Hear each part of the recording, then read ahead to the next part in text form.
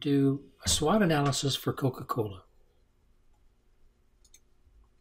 SWOT analysis of Coca-Cola was done by Keisha Frewer, November 23, 2016.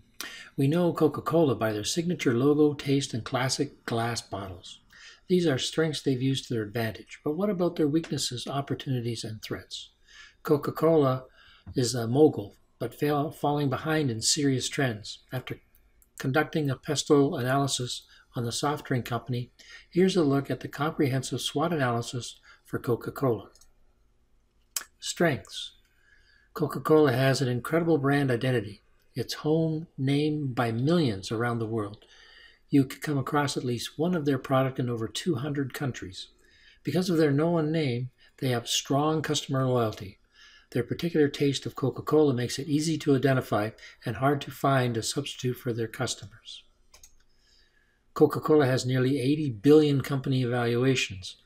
Sales saw an increase when they launched their campaign of putting customer names on their bottles, prompting consumers to buy the product, take photos next to the bottle, and post those onto social media sites. Coca-Cola's weaknesses identified by their major competitor is Pepsi, but unlike Pepsi, which has branched away from their social soda-only model, Coca-Cola has yet to develop a food or snack. This puts them behind Pepsi in terms of competition, since Pepsi has Lay's chips and other foods under their belt. People have become concerned with the obesity and diabetes. Carbonated drinks are a big influencer of these health complications. Coca-Cola, as a major carbonated drink manufacturer, can contribute to the obesity epidemic. They haven't addressed or found a healthier solution yet. Opportunities. Coca-Cola can create new products and diversify their current offerings. They have the brand, identity, customers, manufacturing, and evaluation to back this up. It's possible to find niches untouched by Pepsi to develop products, especially in the health food spaces.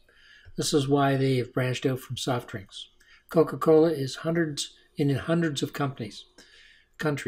They could focus on moving into developing countries with humid temperatures.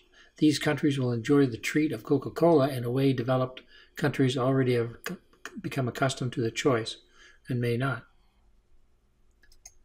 Threats. Coca-Cola was suspected of using pesticides in their water, but water is also becoming limited because of climate change.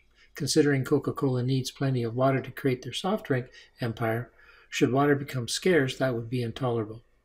This is why creating new products is important. Pepsi would also be affected if water became difficult to come by, but they still have other markets to use and develop. Coca-Cola does not.